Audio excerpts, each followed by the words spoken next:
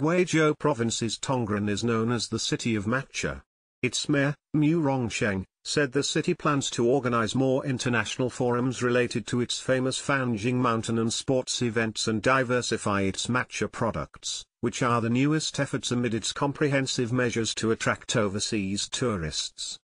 We will explore our potential in ecological resources, especially making good use of Fanjing Mountain's fame, to host international forums and events on ecology and biodiversity to enhance its international visibility, said Mu in an exclusive interview with China Daily.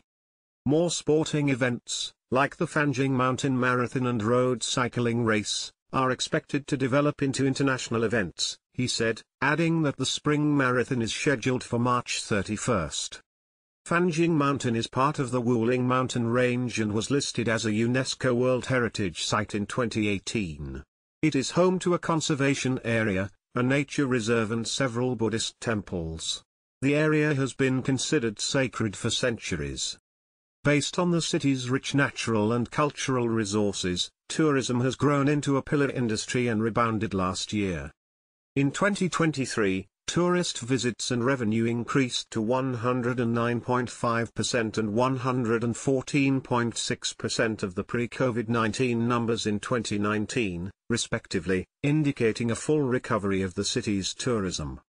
Tongren also has initiated more measures to provide specialty products to allure foreign guests amid efforts to contribute to Guizhou's ambition to become a world-class tourist destination, Mu said. Netizens have dubbed Tongren as the global super factory for matcha. Its products, such as matcha powder, have been sold to over 40 foreign countries and regions, with sales exceeding 1,000 metric tons in 2023, according to Mu.